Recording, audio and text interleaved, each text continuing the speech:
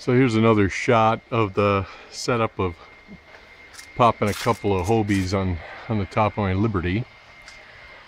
Pretty much standard rack from Thule, and I got the Hullavator. I was able to pick up a set of this stuff on Craigslist and save some money that way. Everything's in good shape, pretty well underused, and got everything hooked up.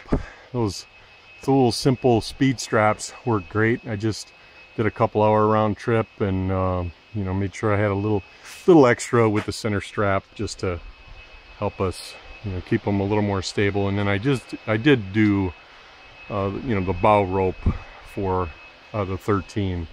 When you look at the Pro Angler, it's short enough in the cradles that I don't think there's really no advantage of going with a bow tie on, but the whole thing was super stable and seemed to work out great.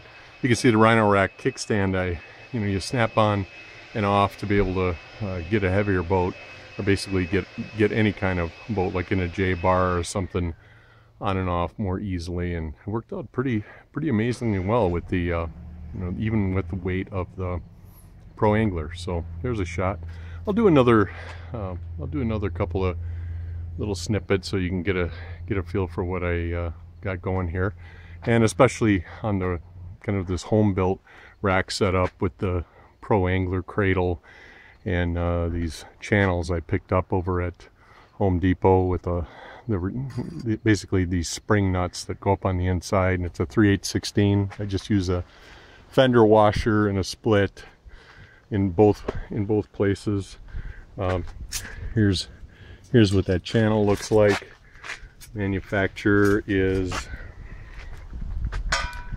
it's a Super Strut B1400 HS, and you can see how these self-wedging, self-locking, retaining nuts, as you tighten the bolts, they pull right in. I did some this way, and then I did a few of them on the other side.